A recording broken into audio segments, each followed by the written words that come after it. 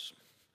Again, thank you guys for being here this morning as we continue on in our series to rediscover Christmas. I learned something really incredible a week or so ago. I thought it was really cool.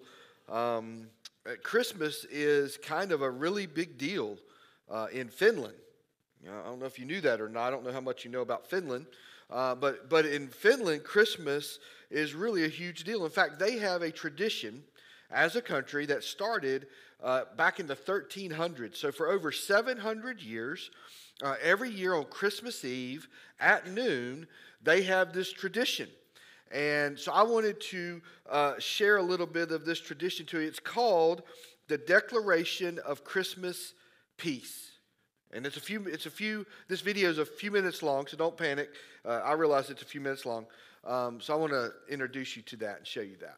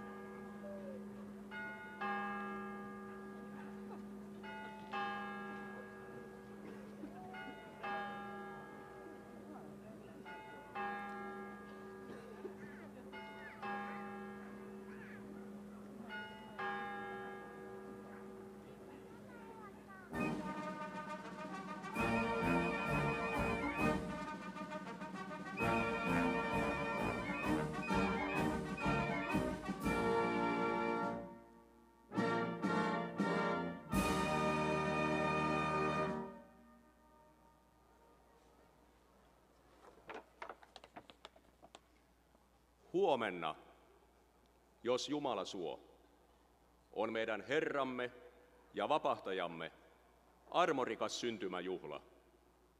Ja julistetaan siis täten yleinen joulurauha, kehoittamalla kaikkia tätä juhlaa asiankuuluvalla hartaudella viettämään, sekä muutoin hiljaisesti ja rauhallisesti käyttäytymään.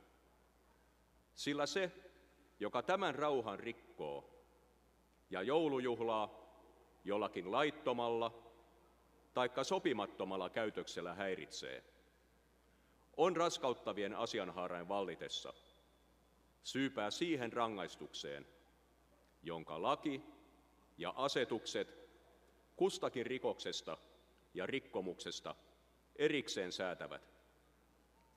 Lopuksi toivotetaan kaupungin kaikille asukkaille riemullista joulujuhlaa.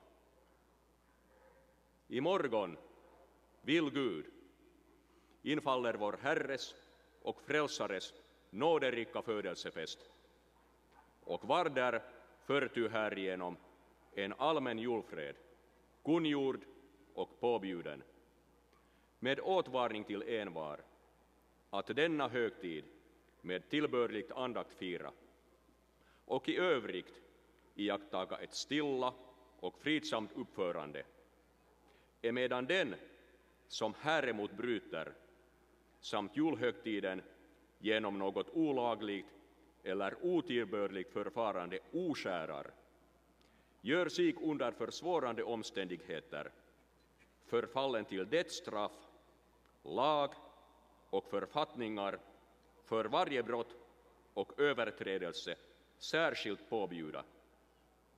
Slutligen tillönskar stadens samtliga invånare en fröjdefull julhelg.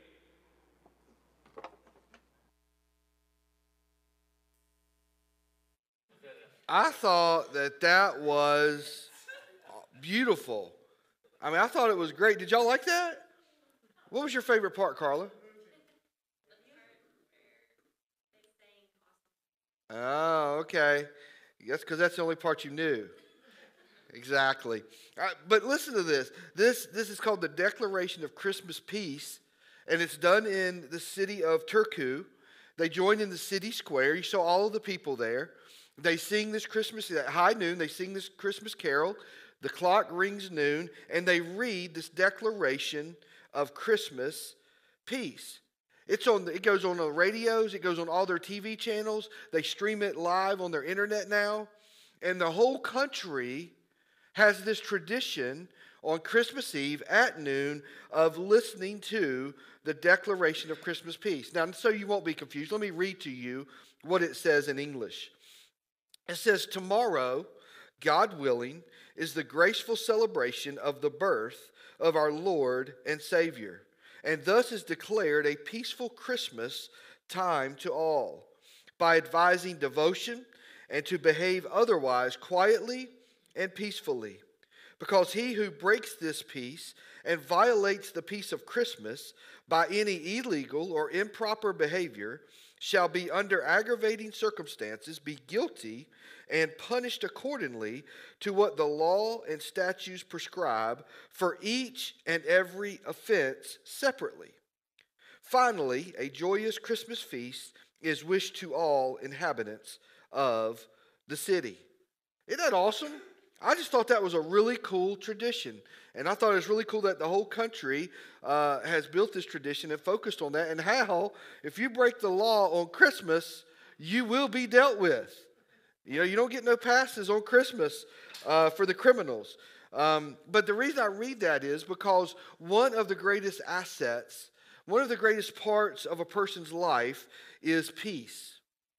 In fact, one of the greatest stimulus or one of the greatest igniters for an economy is peace. One of the best building blocks for a marriage is peace. One of the best ways to bring a child up is to bring them up in a home of peace.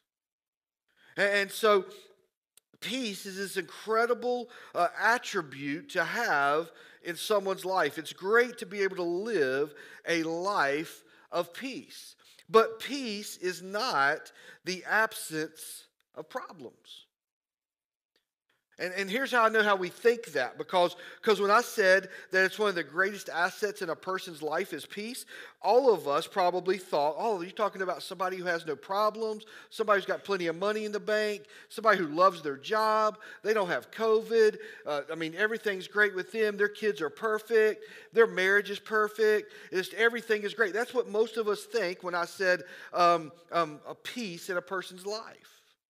When I said it's a great economic asset, it's a great economic stimulus, is peace, most of us thought about the last 3 years up until March when unemployment was going down and the stock prices were going up and people were getting hired and people were getting raises and people were buying houses and all of these kind of economic things were taking place. Peace. When I said it's one of the great building blocks of marriage, I just go back to Ward and June Cleaver. That's sort of who I grew up watching. And just how I never saw either one of them raise their voice to each other ever. Like even when they disagreed or whatever, it's like, well, Ward, honey, I just don't know if we should do that. Well, June, you know. And that was about the tone of their voice to each other. And so we just think of when I say peace in a marriage, we just think about this marriage where everybody gets along and everything's great and there's never no problems or issues or disagreements. And when I talked about raising your children in a home of peace, I go to Leave It to Beaver, man. I leave it to Beaver, man. Even when he did something wrong, he never got yelled at. I never saw Ward yank the belt off. I never saw them put him in timeout. They just had a little talk with him. You know, Daddy, I had no idea that putting a turtle down the teacher's dress would be something bad to do. Well, Beav, next time you know, you need not do that. Okay, Dad. That's what we think of. When we hear the word peace and we attribute it to something, we think it's something where there's no problems, there's no issues, there's no baggage, there's no struggles, there's no trials, there's no strife in life. But that is not what peace is. First week we talked about hope. Last week Dr. Dan talked about joy. Today we're going to talk about peace. And in Isaiah 9, there are some prophecies that are laid out for us. And I want you to realize before I read them that these prophecies were made 700 years before the birth of Christ. That's 300 years before the 400 years of silence that we talked about in week 1. So 700 years before the birth of this baby, on Christmas, Isaiah makes these prophecies about the Messiah that would come.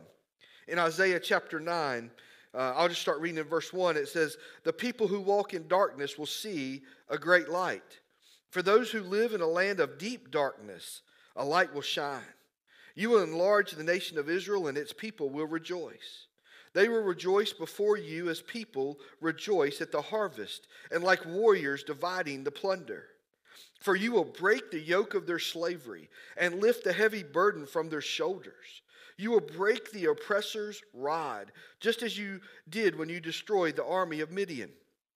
The boots of the warrior and the uniforms blood-stained by war will be burned. They will be fuel for the fire." I mean, that doesn't sound like peace to me. That sounds like chaos. That sounds like, he talked about the oppressor's rod, the burden of slavery, the war and the bloodstain and the bloodshed of war and all of that. That doesn't sound like peace. That doesn't sound like peace. That sounds like stress. That sounds like anxiety. That sounds like trouble.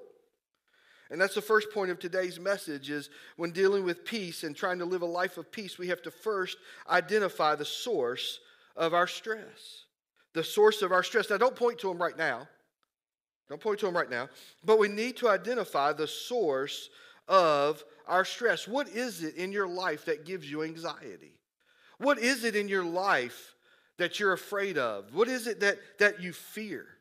What is it in your life that stresses you out? And for many people, life is full of challenges, all the other days of the year, and Christmas doesn't alleviate those. In fact, Christmas exacerbates many of those. You may have financial stress and you live paycheck to paycheck and you're just happy for those weeks when you can put gas in your car and go to the grocery store, right? And so you have this financial stress. Well, then Christmas comes along. And your kid wants the new PlayStation 5 or the iPhone 12 and the certain clothes from a certain store, certain shoes that cost a certain price, and that just adds to the financial stress in your life. It doesn't solve the financial stress in your life. How about family stress? You know, that crazy uncle, that crazy cousin. We got to go over to grandma's house on Christmas Eve and have dinner. And you're telling the people that are with you, look, 1 hour max. I cannot be around crazy Uncle Tony for more than an hour, or I'll go berserk. And so we all have those family stresses. And so Christmas doesn't alleviate it. Christmas actually exacerbates it and builds it up. What about the spiritual stress of the season? I mean, you want to have joy. You want to be able to sing joy to the world. The Lord has come. But you know in your heart that you don't live with joy. You want to love others. The Bible tells us to. You want to love others, but you know that that's a struggle. Maybe where you work or in your home. You want to have peace, but literally fear rules your mind. Or maybe even, in fact, this year, you would even say that we have lived in fear for most of the year of this pandemic. And here's the thing. You know it's a spiritual struggle. You know it's a spiritual issue. It's not a physical issue. It's not a manifestation issue. It's literally a spiritual struggle, and you want to trust God in all of it. But then you know that most times you usually don't.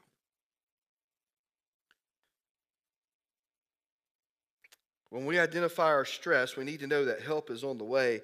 Verses 6 and 7 in Isaiah 9 says, "For a child is born to us, a son is given to us. The government will rest on his shoulders, and he will be called Wonderful Counselor, Mighty God, Everlasting Father, Prince of Peace. His government and its peace will never end. He will rule with fairness and justice from the throne of his ancestor David for all eternity. The passionate commitment of the Lord of heaven's armies will make this happen." There's 4 titles that are given there to this Messiah that is to come. And this isn't the meat of the message, but I want to just cover those real quickly. First, it said he will be called Wonderful Counselor. I mean, this speaks to his wisdom. This speaks to his knowledge. One of the words that we use a lot of time is his omniscience, which means he's all-knowing. He knows everything. No surprise. He knew about COVID before it was manufactured in a lab, before it was sent out by some bat, before it got on some plane, before it landed here in the U.S., before it spread from California all the way across to us. He knew about it. He is all-knowing. And he knows about your stress. He knows about your finances. He knows about your family. He knows what's going on in your life. And he is called the Wonderful Counselor. The Bible tells us that his words are true and his answers are right. Sometimes we don't want to hear his words or hear his answers, but the scriptures tell us that his words are true and his answers are right. It says he will be called Mighty God. That speaks to his strength and to his power. Another word that we use a lot of times is his omnipotence, his all-powerful. I've always had this mind when I talk about his omnipotence and his power of just this attitude of my daddy can beat up your daddy. I mean, my spiritual father can beat up the world's spiritual father. If it's a battle between God and Satan, I know that my dad can beat up their dad. It says he will be called an everlasting father. This speaks to an eternal relationship, one that's never ending, one that never ceases. He doesn't take time off. He doesn't take holidays off. He never says to you, I'm too busy to hear you right now. You know that moment when you've been struggling for so long and you finally break and you come to God, he never says, whoa, I ain't got time for that right now. But how many times do we say to him, I don't have time for you right now? He'll be called Everlasting Father. And then finally it said he'll be called the Prince of Peace. Well, if he's going to be the Prince of Peace, let me ask you a question. Who is the King of Peace? See, the prince is always the son of the king. And so who is the King of Peace? God our Father. And this Messiah that was to come would be known as the Prince of Peace. You see, Jesus came to offer peace to the Jewish people. They lived in times, as Dr. Dan read, as I read the week before that, there was not peace in the earth. Man, they were in captivity. They were enslaved. They were being persecuted. They were being murdered even. They were being hindered in everything that they wanted to do. Even when they wanted to worship God, there were forces around them, Rome and Greece and all of those that were oppressing them from doing that. And see, so many of us today understand the term of peace. And when we talk about the Prince of Peace, it isn't the absence of problems. In fact, that's point number 2 today. The peace of God is not the absence of problems. It is the presence of Christ in the midst of our problems. See, most of us in our minds, when we hear the word peace, we just think that there's no problems. But that's not what it means. In fact, peace is literally the presence of Christ in the midst of our problems. Now, peace is one of those words that if you go to 10 different people and ask them what it means, they'll each give you their take on that word peace.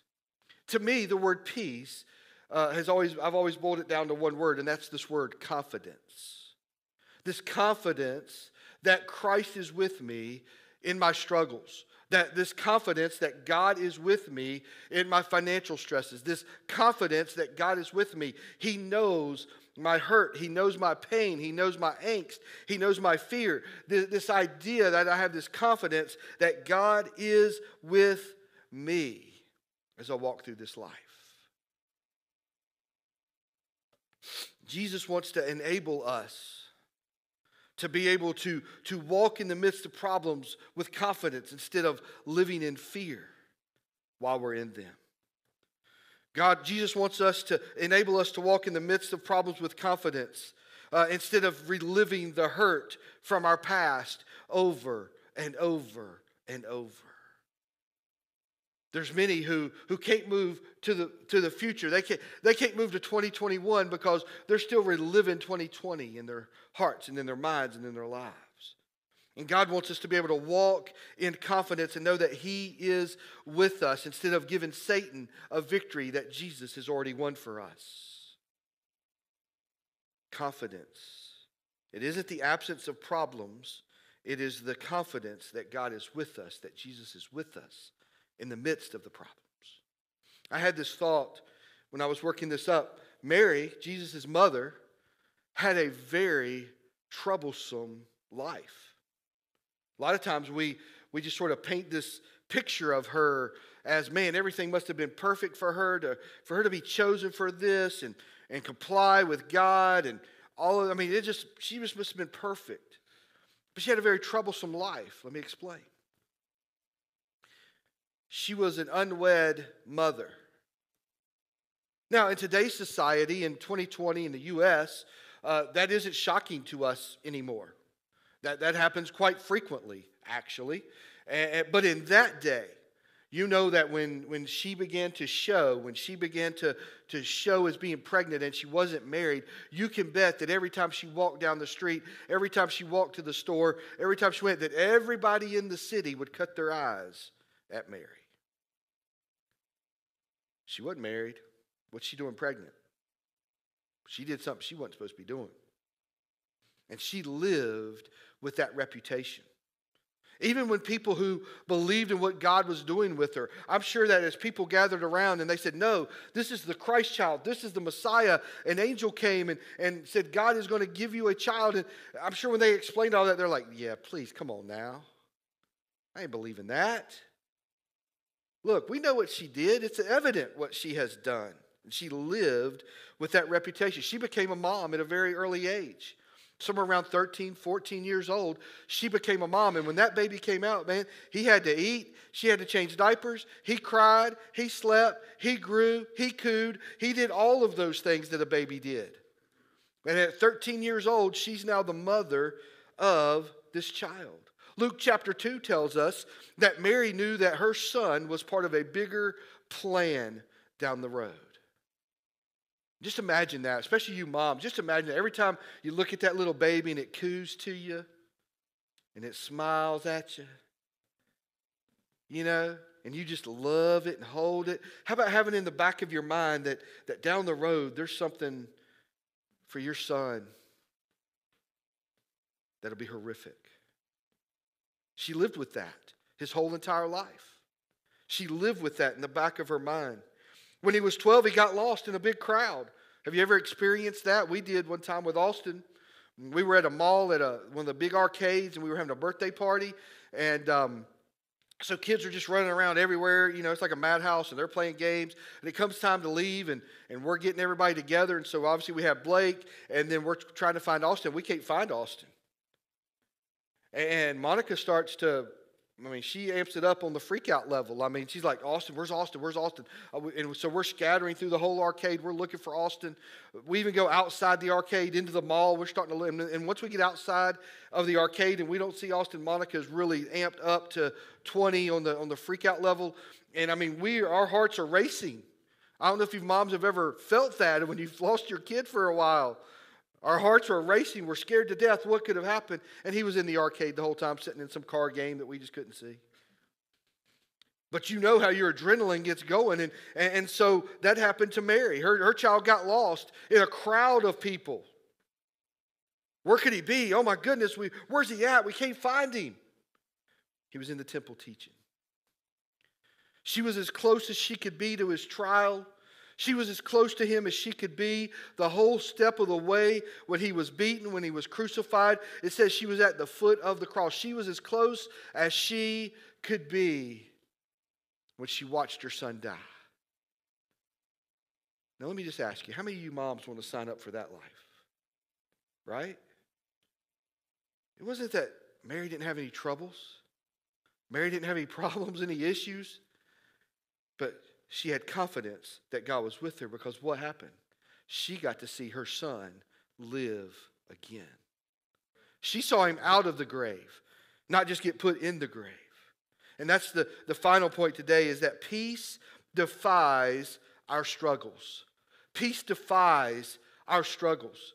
When you're in the midst of problems, when you're in the midst of troubles, when you're in the midst of chaos, peace of God literally defies the struggles in your life. Philippians chapter 4 says, don't worry about anything. Instead, pray about everything. Tell God what you need and thank Him for all He has done. Then you will experience God's peace, which exceeds anything we can understand. His peace will guard your hearts and minds as you live in Christ Jesus. You see, what I know is that most of us want what verse 7 says, but we want it without having to do what verse 6 tells us to do. We want verse 7. We want His peace. We want Him to guard our hearts and minds, but we don't pray about anything. We don't pray about everything. We don't tell God what we need. We don't thank Him for the things He's already done for us. And we know where it says there in verse 7 that His peace will guard our hearts and minds. We know why that's so critical, because Proverbs 4:23 tells us to guard your heart above all else, because it determines the course of your life. If I put those two verses together, His peace will guard your hearts and minds as you live in Christ Jesus, and it will determine the course of your life. See, peace is not the absence of problems. Peace is the confidence that Christ is in the midst with you. And our peace can truly only be found in Jesus Christ and in Him alone. 700 years before His birth, Isaiah declared Him as the Prince of Peace. And 33 years later after His birth, in John 16:33, He says, I've told you all of this so that you may have peace in me. Here on earth you will have many trials and sorrows, but take heart, because I have overcome the world. And then Paul said all throughout the New Testament, many times over and over, in Ephesians chapter 2, verse 14, he says, He is our peace. Peace always has, continues to be, really the greatest thing you desire in your life. And it's found only in Jesus Christ. It's not found in a job. It's not found in a relationship. It's not found in a status. It's not found in a new car or a new home. It isn't found in any of those things. It's found only in Jesus Christ. I had finished my sermon up and already finalized it and everything. And I had this thought. So I just sort of wrote it, scratched it down on paper. It's bad when you can't read your own handwriting sometimes. But it was just thought that there's really two kinds of peace. There's earthly peace and eternal peace. And in John 16, when Jesus said, in this world you will have many troubles, what he's essentially saying is there's not going to be much earthly peace.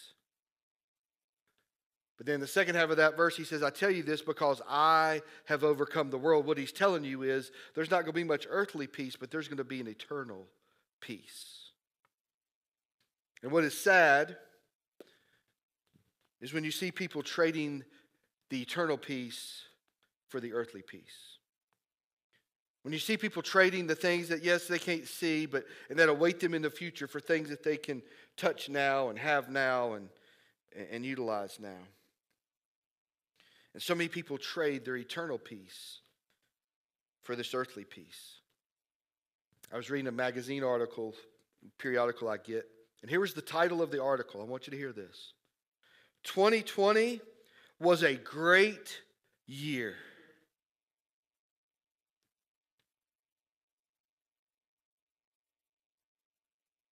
Don't you want to know what I was reading?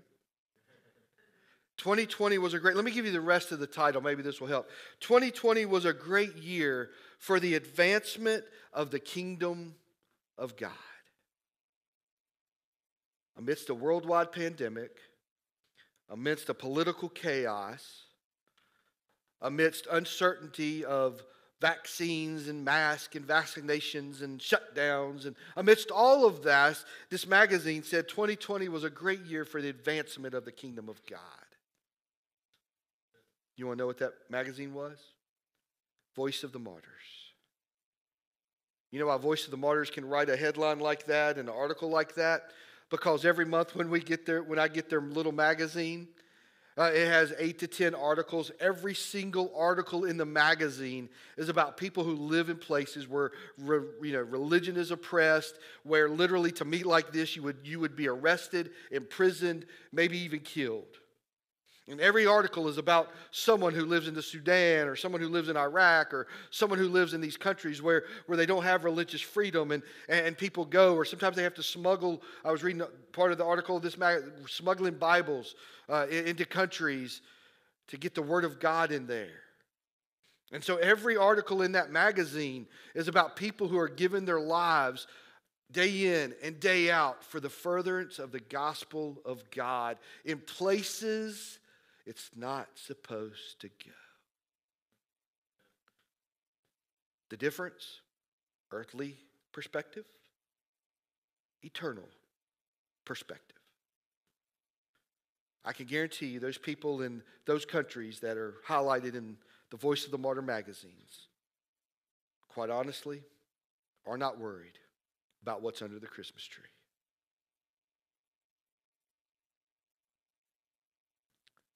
Eternal perspective, earthly perspective. Eternal peace, earthly peace. The question is, what is our confidence in? Is our confidence in the Prince of Peace, that even when we go through struggles in this earth, in this life, that in the midst of our troubles, He is with us. And when we can live a life that acknowledges that draws on that in the midst of our struggles, that's what we're clinging to. We're not clinging to an answer that we can figure out, an answer we can come up with. We're not trying to work it out for God. We're letting God work it out for us. That when we can live that kind of life, we will experience true, eternal peace. Let's pray. Father God, I thank you for peace. Lord, just the reality that in this world we will have troubles, and we do, Father. This year maybe more than many others.